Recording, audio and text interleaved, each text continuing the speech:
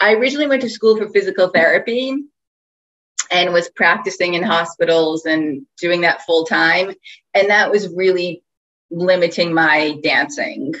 And even though I pursued a degree in physical therapy, my heart was always in dance. So that's always actually been the most important thing to me. So I had an opportunity to kind of go into part-time PT instead of full-time to dance more. So I did that.